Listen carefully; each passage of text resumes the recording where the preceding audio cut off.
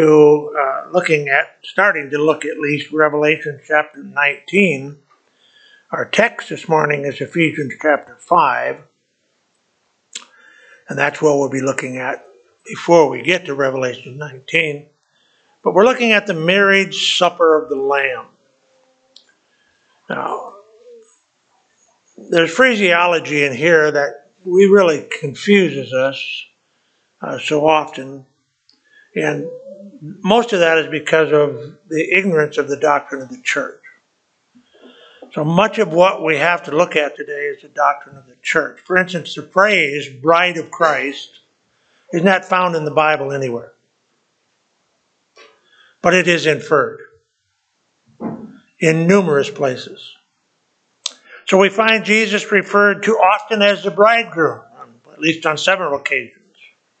One being John 3:29 by John the Baptist. We'll look at that later. Therefore, the disciples of John the Baptist would know of Jesus as the bridegroom from John's teaching. We have the bride represented in the parable of the 10 virgins in Matthew 25, 1 through 13. There where half of the virgins are prepared for the coming of the bridegroom, and the other foolish half are totally unprepared. The 10 virgins, of course, represent all believers of the church age. Jesus is obviously the bridegroom. Now, little logic here, okay? There's no such thing as a bridegroom without a bride. The fact that there's a bridegroom assumes there's a bride. What makes a bridegroom is the anticipation of him taking his espoused bride. So a bridegroom existence presumes there is a bride. So inductively, otherwise when we gather everything that the Bible has to say about a particular subject or particular doctrine, we can know that the idea of the marriage of the bridegroom and the bride is a spiritual union that is far beyond any measure of mere physical union. That's why marriage is a covenant, not a contract. Marriage even between a man and a woman. There is a union there that is far more than a physical union in the eyes of God. Now we know this from Ephesians chapter 5, verse 22 through 33. Physical marriage between one faithful born-again man and one faithful born-again woman, and by the way, that is the only way marriage is viewed in the Word of God, one man and one woman, is intended to represent the spiritual union that forms a partnership of the bride of Christ with her bridegroom as they share the rule of the nations during the kingdom age. Now, there's so much theological depth in this, it would take me hours and hours just to try to explain it. We've tried to do that over the years, and I think we have presented it fairly accurately and in detail. But obviously, we can't do that again this morning. Otherwise, we'd be here all morning just doing that. We will touch upon it. There will be a union and unity between the glorified Jesus Christ and his glorified disciples from the church age, upon which the depth of such union we can only speculate and offer opinions. The primary speculation is that the all glorified church age saints will literally and practically share the mind and heart of Christ in a miraculous and incomprehensible manner as they rule and reign with Christ. What do I mean by that? When Jesus thinks something, we'll know it. When we think something, he already knows it, right? Y'all believe that? That God knows the minds and hearts of us?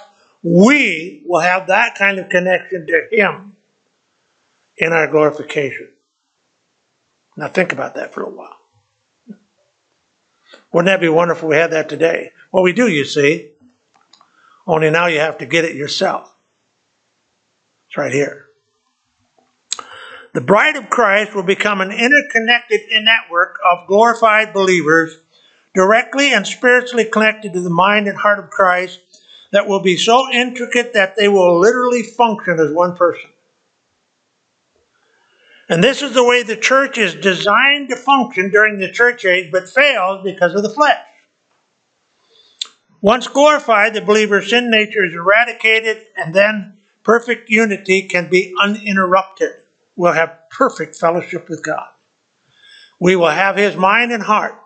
I mean, literally in us. What he knows, we'll know. Now, Ephesians 5:21 through 33 is critical to understanding the bride of Christ. In this text, the wife represents all church-age believers whose sole responsibility is to live in total submission to the will of Christ. The husband represents the Christ during the church age, whose responsibility is to love like Christ loved the church and gave himself for it. So there's the two models. The reason why we don't have this model in the church, because we don't even have it in our homes today. The homes are broken down to the degree where husbands and wives, and we have rebellion against this role even in the church. Wives or mothers don't teach their children submission, and husbands don't teach their children love. So children grow up not knowing how to love, and growing up not knowing how to submit to the Lord. Now look with me to Ephesians chapter 5. I'm going to invite you to stand if you are able. I'm going to read down through verse 27 from verse 22, and we'll have a word of prayer, and you can be seated again. Now we're looking at the model, okay? Remember, this is as Christ loved the church. Wives, submit yourselves unto your own husbands, not into every otherbody's husbands, unto your own husbands as unto who? The Lord. So you're to treat your husband like the Lord. We see that later on, reverence for husband. For the husband is the head of the wife, even as Christ is the head of the church. And he's the Savior of the body. Now notice he's the Savior of the body. He's not the abuser of the body. And when he becomes an abuser, he steps out of alignment to what he does. Therefore, as the church is subject unto Christ, so let the wives be to their own husbands in everything. Husbands, love your wives, even as Christ also loved the church and gave himself for it, that he might sanctify and cleanse it with the washing of the water by the word. It's not an automatic thing. That he might present it to himself a glorious church, not having spot or wrinkle or any such thing, but that it should be holy and without blemish. That's God's intent for the church. Father God, as we again bow before you this morning, we are humbled in your presence. We know that you have promised where two or three are gathered together in your name, that there you are in the midst. And we do gather in your name today. It's our desire, Lord, to teach your word to your people. And I believe it is their desire to learn. For, Father, we know nothing of this will be accomplished today without the ministry of your Holy Spirit. And so we pray that he would be heard today, listened to, and your word would be opened and illuminated. We pray, Father, that you'd be glorified today in all that is said. And the people will know what's happening in the days ahead. All to the glory of Jesus Christ, in whose name we pray. Amen. You may be seated. So we have this model here of the home, which is to model the church. And if we don't have the model in the home, it'll never be modeled in the church. So we pick up in verse 28, it says, so ought men to love their wives as their own bodies. He that loveth his wife loveth himself. For no man ever yet hated his own flesh, but knoweth and cherisheth it, even as the Lord the church. Even as the Lord the church. And verse 30, for we are members of his body. Now, there is a spiritual aspect here in this text of the church. There's a physical aspect of the church, that's local, and there is a spiritual aspect of the church. If you ignore that, you're going to become Baptist Bride. Right? Because then the church is only physical. But there is a spiritual aspect of the church. We'll see that later on. Now, I'm a local church guy, but that doesn't mean I don't recognize that there is a mystical aspect to the church. The very fact that the church is mentioned in the Bible as a living temple of living stones, is that physical or spiritual? It's obviously spiritual. In chapter 12 of 1 Corinthians, obviously, we see there a spiritual. And so, for Paul, second said, we are members of his body. Now, we know that that's not just talking about the local church, but a bigger view of his flesh and of his bones. That's just New Genesis, the church of the firstborn, which is mystical as of right yet. It's spiritual. It will become physical upon its rapture and glorification, but even then it'll be primarily spiritual, because it'll be glorified. So he says, for no man ever hateth his own flesh, but nourisheth it, cherisheth it, even as the Lord his church, for ye are members of his body, of his flesh, and of his bones. Spiritual union. For this cause shall a man leave his father and mother, shall he be joined unto his wife, and they two shall be, what?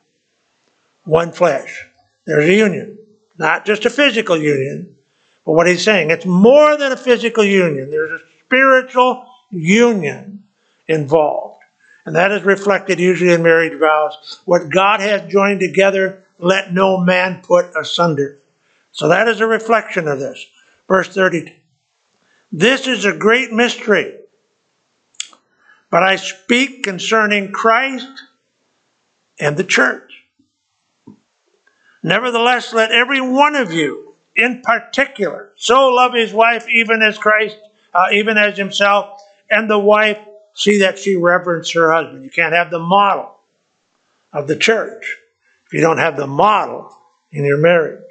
And that is a critical thing. Now, in Matthew 9:14 through 15, when Christ was asked by John the Baptist's disciples why his disciples did not fast, he responded, can the children of the bridegroom mourn as long as the bridegroom is with him?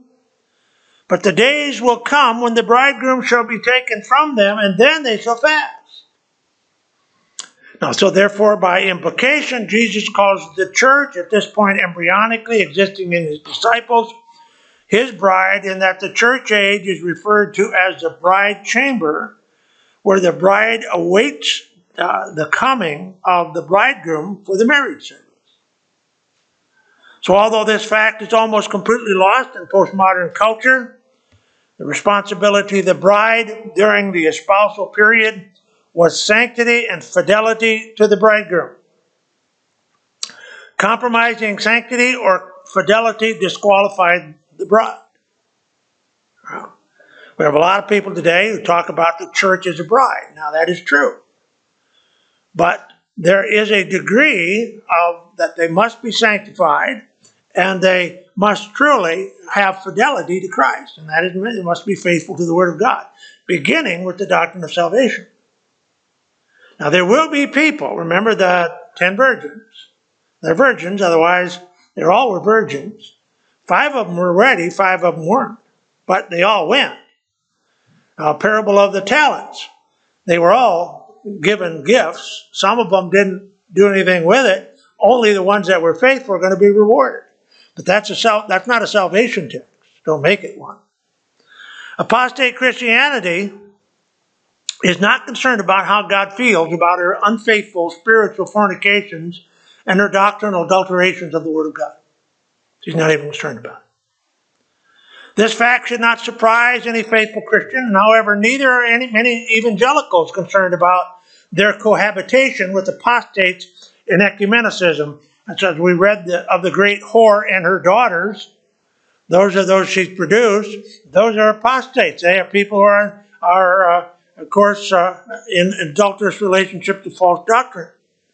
So the anomaly of apostates and new evangelicals is not characteristic of the bride of Christ, who by the grace of Christ's enabling keeps herself pure from these adulterations of God's Word by refusing to endorse degrees of departure from those inspired words through gradual degrees of compromise. Now that brings us to Revelation 19, 1 through 10. Why do you suppose this follows the judgment of the great whore? Now, that you see what's going on earth in the judgment of the great whore, religious apostasy. Now, in Revelation 19, 1 through 10, you're back in heaven. And you're seeing God bless the faithful. These are those who of course, rejoice over the judgment of the great whore in chapter 18. Now, look at this text. And after these things, after what? The judgment of the great whore. I heard a great voice of much people in heaven. Now, much what? Are you still with me here this morning?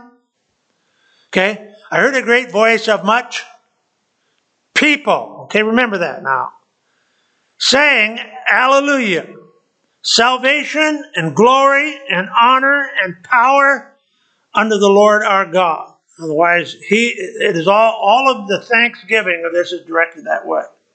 For true and righteous are his judgments.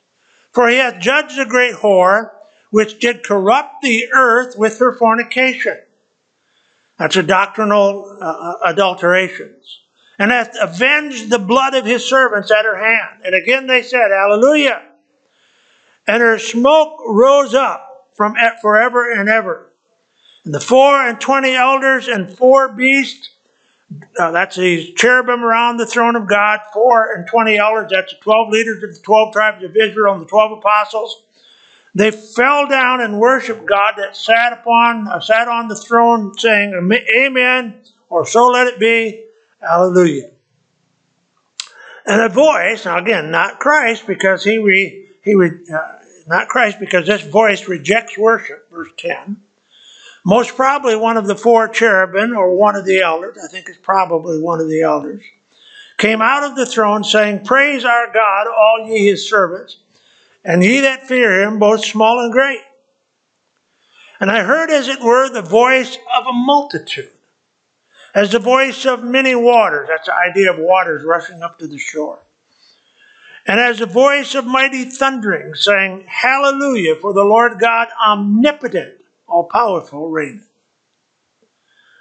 Let us be glad and rejoice, and give honor to him, for the marriage of the Lamb is come, and his wife hath made herself ready. And to her was granted that she should be arrayed in fine linen, clean and white, for the fine linen is the righteousness of the things. This is why brides dress in white. And he saith unto me, Right, blessed are they which are called unto the marriage supper of the Lamb. Now remember, we have the bride, which is the church, and we have the friends of the bride, which is the Old Testament saints. And so he says, And he saith unto me, These are the true sayings of God, and I fell at his feet to worship him, this voice that spoke. And he said unto me, See thou do it not, I am thy fellow servant and of thy brethren, that have the testimony of Jesus. Worship God, for the testimony of Jesus is the spirit of prophecy. Some people said that Jesus was saying this. Well, no. He says, I have the testimony. I have the testimony of Jesus. Worship God, for the testimony of Jesus is the spirit of prophecy. So the scene is in heaven. And just prior to the second coming of Jesus at Armageddon, the establishment of the millennial kingdom on earth, tribulation is almost over. The 3 series of 7 judgments of God upon this Christ-rejecting world are completed. The great whore and spiritual Babylon, apostate religion headed by Roman Catholicism, have been destroyed by the new 10 federation formed by the Antichrist. Revelation 19:1 introduces us to the celebration around the throne of God. And those participating are clearly distinguished as people, not angels. Because the angels aren't redeemed. And so they don't celebrate the redemption. Only those who have a new birthday are there to celebrate the redemption. And this is your first birthday in heaven right here. These people are the bride of Christ, his church, undoubtedly and inductively. Now, is the Old Testament nation of Israel referred to as the wife of God? Yes, but this is the bride of Christ, and that's different. And although the functional representation of the bride of Christ in the church age during the church age dispensation is always local. Otherwise, we have 7 epistles of Christ written to 7 local churches. There is a mystical or spiritual aspect of the church as it represents all born-again Christians during the church age. We certainly find that in 2 Corinthians 12, 12 through 31. And if you go and read that whole text, you'll see it very clearly. Therefore, we cannot understand the marriage supper of the Lamb in Revelation chapter 19 without a dispensational understanding of ecclesia of the church age. Ecclesia is a word that is translated church often in the Bible. It is better translated assembly, the called out ones. They are called out to assemble. And there are 3 main beliefs about ecclesiology, which is the study of the doctrine of the church. What's again it's called? Ecclesiology. It's a study of the doctrine of the church. So there are 3 main beliefs about ecclesiology in the scriptures, listed according to their predominance. I'm going to give them to you. And although the majority view is seldom the correct view theologically. Why? Because Satan is a deceiver. Now, I believe everybody at the beginning of the church age had the church right. But Satan begins to progressively corrupt doctrine and divide and divide and divide and divide. If we had one church today that was a New Testament church, it would be patterned after the Baptists, which were the Old Testament sons of righteousness that came and were the establishers of the synagogues of the Old Testament, and the church is patterned after the synagogue, not the temple. Don't let people tell you that the sons of righteousness of the Qumran Valley and those who authored the Dead Sea Scrolls were Essenes. That's Roman Catholicism, ways of marginalizing them and radicalizing them into a cult. They were not. They were people who believed very much like we do about doctrine of grace, salvation by faith, justification by faith, and their view of the future. Let's look at the first one. The universal mystical church view with 2 different accentuations. Otherwise, the church is universal and it is mystical. There's a Catholic church. Catholic simply means universal, with local emphasis, with minor focus on mystical. So all Catholicism is a successionist church, believing in apostolic successionism. It follows a pattern that the church is succeeded, apostles are succeeded in the Pope and in the hierarchy of their bishops. And this goes on down through the generations. And so there's a successionist view in this view. But there are 2 different accentuations or 2 different focuses. The Catholic Church is local with minor focus on mystical. And the focus of mystical is mostly in the mysteries, which is their sacraments. Second part of that universal mystical view is the Protestant mystical church, emphasis with minor focus on the local. The Protestant church views, there's a view of more of a mystical view of the church and very little focus on local. There is local churches in denominational churches. The second view is the local church view with major focus on the local, minor focus on the mystical. That is dispensational.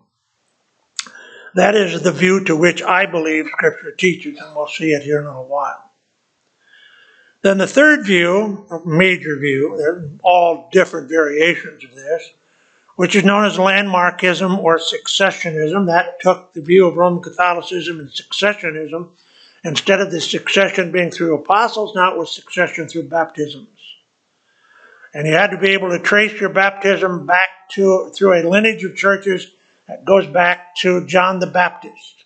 Christ was baptized by John the Baptist, and therefore all the succession of churches have to be baptized in churches who are, the person doing the baptizing has a lineage or succession, what we call chain linkers, that goes back to John the Baptist. And that, of course, was propagated by a man by the name of Dr. Graves, who wrote the Trail of Blood, and tried to train that all back. That is not a biblical position, although I know a lot of men in this position that I love and appreciate I'm not going to cast them off into the realms of total apostasy.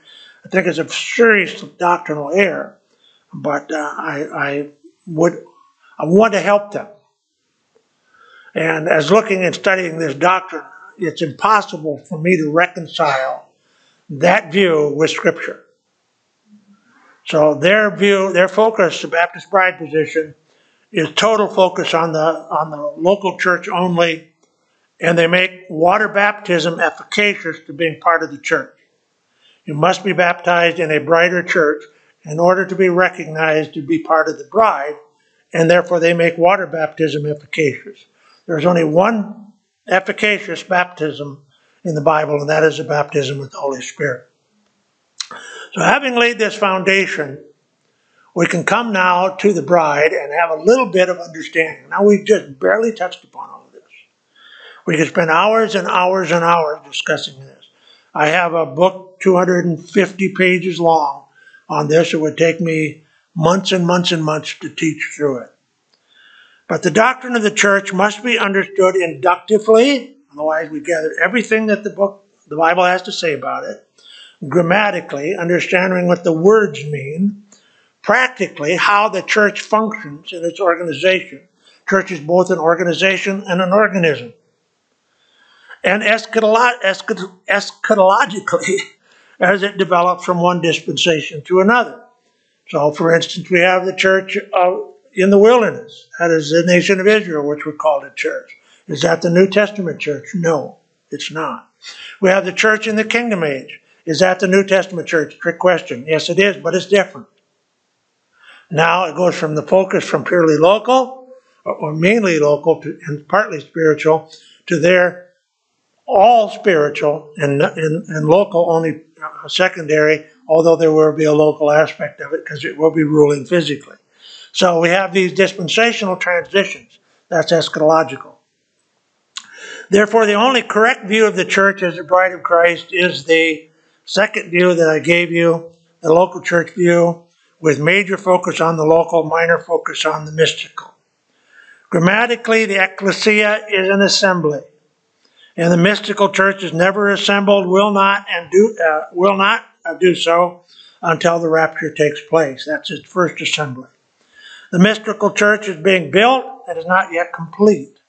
Otherwise, it won't be complete till the last soul is saved before the rapture, and God calls them all, meets in the air.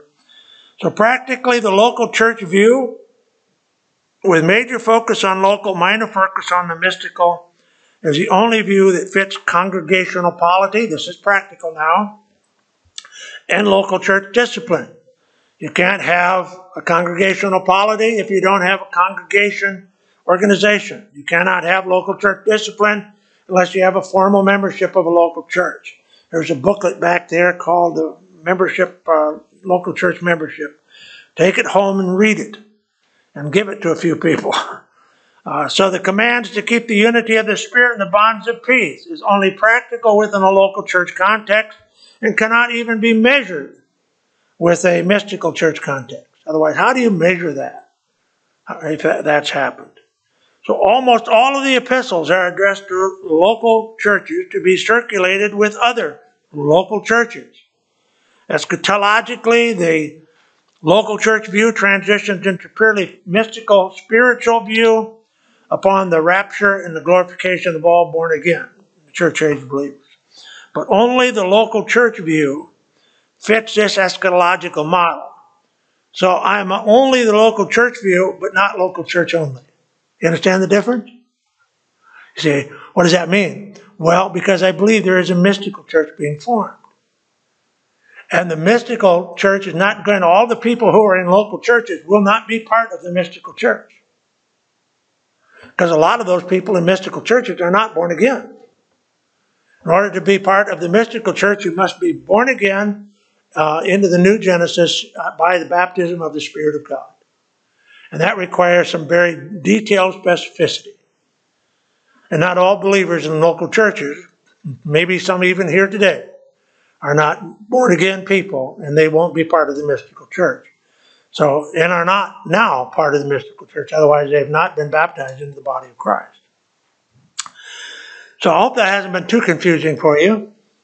If it is, I am available for home Bible studies. Okay?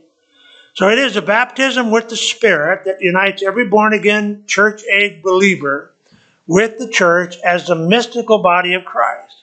This church is primarily mystical or spiritual.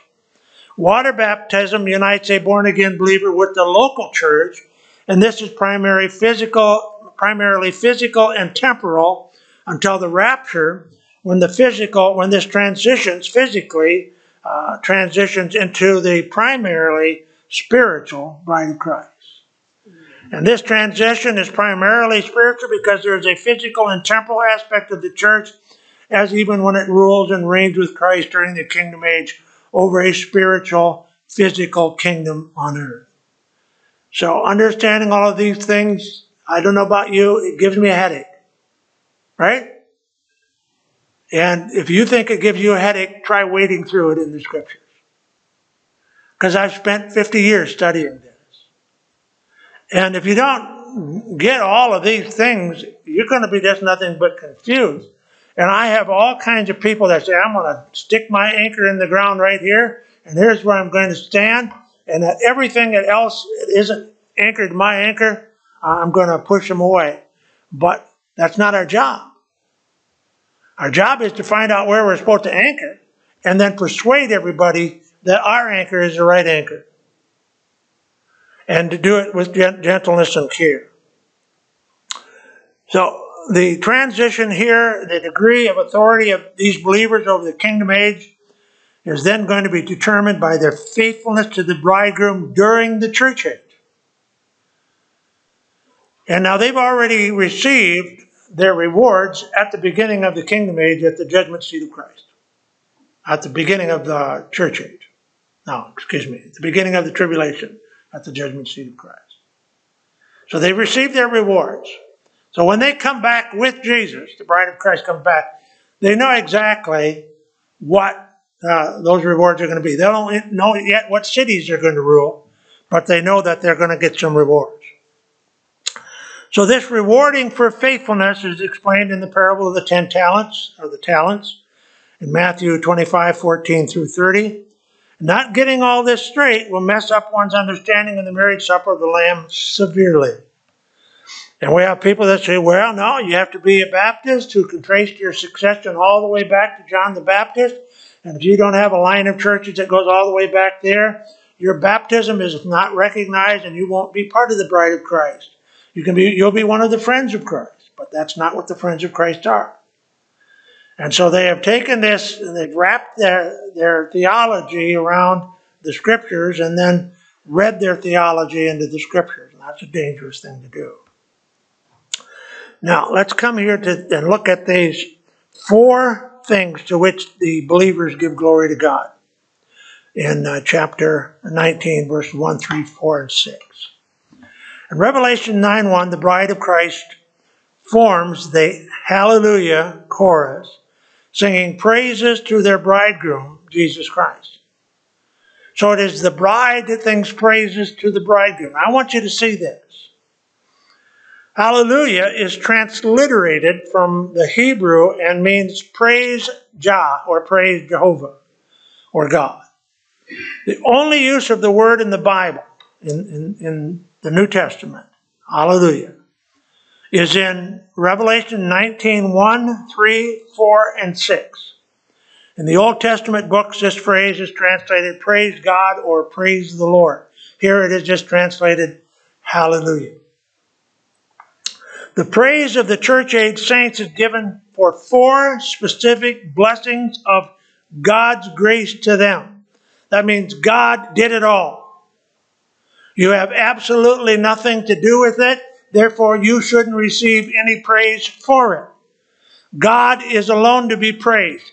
Now, you probably won't realize that fully until you finally get to glory and you realize how wicked a sinner you really are and were. When I say are, even if you are a saved sinner, you're just a saved sinner saved by grace. If you are a sanctified sinner, it is because God positionally sanctified you and practically enabled you with the help of His Holy Spirit to live a sanctified life. So you don't really deserve anything except the yielding your will to God. So the praise of church age saints is given for 4 specific blessings of His grace to them. And hallelujah is exuberant thanksgiving. It's not, oh, hallelujah. You're going to have an understanding here right now. You are about ready to come back with Jesus Christ to rule and reign with the Lord. You are about to come back with the battle of Armageddon. You are following the Lord Jesus Christ, He who is the King of all kings, the Lord of all lords, and you're going to be riding behind Him on His white horse, and you're coming back knowing exactly what's going to happen, and out of that comes an exorbitant hallelujah. Sorry if I woke anybody up. But if you understand that today, your life ought to be an hallelujah right now. The first one is salvation. The first hallelujah chorus is about salvation. We know that it is totally of grace. For by grace are you saved through faith, and that not of yourself. It is the gift of God, not of works, lest any man should boast. Do you ever look at that verse of Scripture? I always say that reminds me of that sign, the office of redundancy office. Because it is redundant, isn't it? For by grace are you saved through faith, and not of yourselves. It's a gift of God, not of works, lest any man should boast. It's redundant. Why? Because God wants you to redundantly understand that you have nothing to do with your salvation. It's not of yourself. It's not of works. You are saved by grace. It's a gift of God. It's redundant. It's redundantly redundant. And so therefore you ought to praise God for your salvation. I remember my life as a young man, and I had a lot of fears of hell. I had some belief in God. And I prayed. Tried to read the Bible. Never could get much out of it. And every time I'd have some great difficulty in my life, I'd run back to the Bible and try to read it, but I couldn't understand much of what it said. But then one day, my wife invited me to go to church. I heard the gospel, was born again. It's like somebody turned the lights on. And understanding came alive. Oh, my, that's so simple. That's right there. See, when you're reading in the darkness, you can't understand spiritual things. When the Spirit of God opens your eyes to understanding, then you can. And this is the spiritual understanding. I can't save myself. Grace alone can save me. Otherwise, it's a gift of God. That's what grace is. It's a gift. The second thing is glorification. He says, behold, I show you a mystery. 1 Corinthians 15:51. We shall not all sleep, but we shall all be changed. What's the song about? Glorification. In a moment, in a twinkling of an eye, at the last trump. He's not talking about progressive sanctification here. He's talking about something completely different. In a moment, in the twinkling of an eye, and about the time it takes your eye to catch a beam of light, and that's faster than electricity flows. In that moment, at the trump, for the trump shall sound, the dead shall be raised, and corruptible shall be changed. For this corruptible must put on incorruption, and this mortal must put on immortality. You're going to know that that moment that a miracle is taking place in your life, you're going to be transformed. 1 John 3:2. Beloved, now are we the sons of God, and it doth not yet appear what we shall be. Otherwise, the way we appear now is not the way we're going to appear. But we know that when He, Jesus, appears at His coming for us, we shall be like Him, for we shall see Him as He is. We're going to be glorified. We're going to know that's not anything we did. We didn't recreate ourselves. John 17:22, and the glory which thou gavest me, I have given them. It's a gift. And you're going to understand it when you have it. You're going to say, wow. That they may be one, even as we are one. That is part of your glorification. Not just to be changed to be like Him. You're going to be literally like Him. There's going to be a union and a unity that you could never imagine. 1 Peter 5:10. But the God of all grace, who hath called us unto his eternal glory by Jesus Christ. After that ye have suffered a while, make you perfect, establish, strengthen, settle you. What's that? Glorification. Romans 8:18. For I reckon that sufferings of this present time are not worthy to be compared with the glory which shall be revealed in us. Wow. The third is honor. Honor is the honor that God deserves. Let us be glad, Revelation 19:7 says, and rejoice and give honor to him. For the marriage of the Lamb is come, and his wife has made herself ready. And to her was granted that she should be arrayed in fine linen, clean and white. For the fine linen is the righteousness of the saint. What is this talking about? How many weddings have you been to where everybody says, well, look at the bridegroom. Isn't he handsome? No, he's just a stooge standing up there for everybody else. And the whole prominence of a wedding service is focused upon who? The bride. As she walks down that aisle. And the bridegroom stands up there with drool running down his cheek and in anticipation of that kiss when he gets to kiss her. Oh, but that's not here. Honor goes where? To the bridegroom. The bride will be putting all her focus on the bridegroom.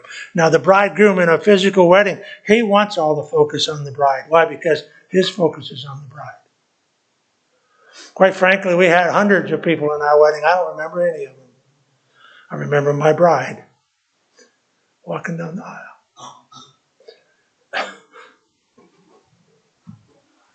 I always cry at weddings. John 14, verse 1. He says, let not your heart be troubled. You believe in God, believe also in me. In my Father's house there are many mansions. What's this? This is the bridegroom talking to his bride. I'm going to come. I prepared a home for you. If it were not so, I would have told you. I go to prepare a place for you.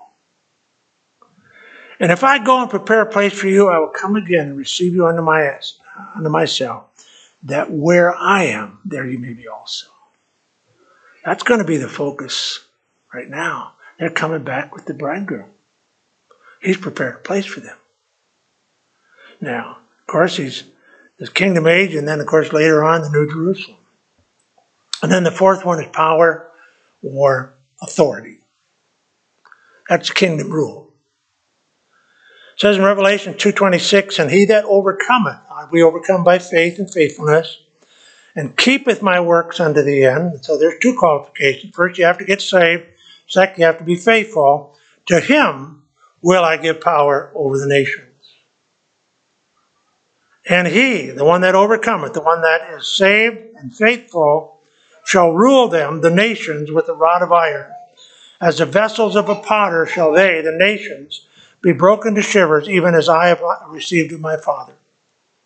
This is a tremendous, wonderful truth.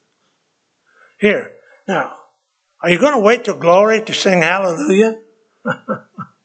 Is it going to take that long for you to really to become exuberantly thankful to God for what is the gift of your salvation? For it is much more than a fire escape, my friend. It goes far beyond that. And we ought not to be selfish with it, understanding that whosoever will may come. There are thousands and thousands of people out there. They think that church is just about getting out of hell. It's a get out of hell free card. That's not what church is. Church is the bride of Christ.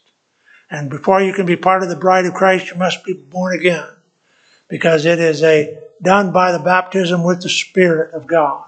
And you're made part of something that's so much bigger than you that it is beyond human comprehension. And God deserves a hallelujah chorus for that. Be saved today. Repent of your sin and your dead works. Stop trusting in your sacraments and your church to save you, because it will not. In fact, it will make you twofold more the child of hell than the Pharisees were. Second, you must believe that God's wrath has been once and for all satisfied in the death, burial, and resurrection of Jesus Christ, and his blood satisfied the wrath of God upon your sin, every single one, not just original sin, but every sin you committed, been paid for, and the sin penalty upon that sin has been remitted through the blood of Jesus Christ. Believe in it, rest in it. You must believe that God wants to gift you his righteousness. You're not saved by your righteousness or self-righteousness. You are saved by the righteousness of Jesus Christ, and the only way to get that is to have it gifted. That's the doctrine of justification. Believe that, rest in it. Second or third, you must confess that Jesus Christ is Jehovah, God incarnate in human flesh, and therefore he is Lord. He is the creator of human earth and heaven. And when you confess him as Lord, you recognize him as the creator of heaven and earth, and that you are responsible to submit to his lordship. Fourth, you must call upon the name of the Lord Jesus out of absolute desperation, meaning you have no hope in any other way than to call upon him to save you, to rescue you, to redeem you. And in calling, he promises, for whosoever shall receive him, to them will he give power to become the sons of God, even to them that believe in his name. Then and only then are you born again. There's no other way. It's not multiple choice. You don't get to make it up as you go along the way. That's the only way. For neither is there salvation in any other name under heaven given among men whereby we must be saved. There's no other name. Jesus said that he was the truth and the life. No man cometh unto the Father but by him. There's no other way. So not many faiths. There's one faith, and that's defined very specifically in the Word of God. Be saved today. That way. Because that's God's way. That's the only way he'll honor. You can't come to him and say, well, here's the way I'd like to do it. God said, God's not going to let that happen. He says, here's the way I said to do it, and this is the only way it's acceptable. So be born again. Our Father God, as we close this morning, and thank you so much for Revelation chapter 19, verse 1, and for the doctrine of the church in the Bible. Lord, we know that Satan's confused it greatly, taking something that's very simple and made it very complex. And we praise you, Father, for your working in our lives. We pray for any here today or listening online who need to be born again, that they'd repent, believe, confess, call, and receive the Lord Jesus Christ, in whose name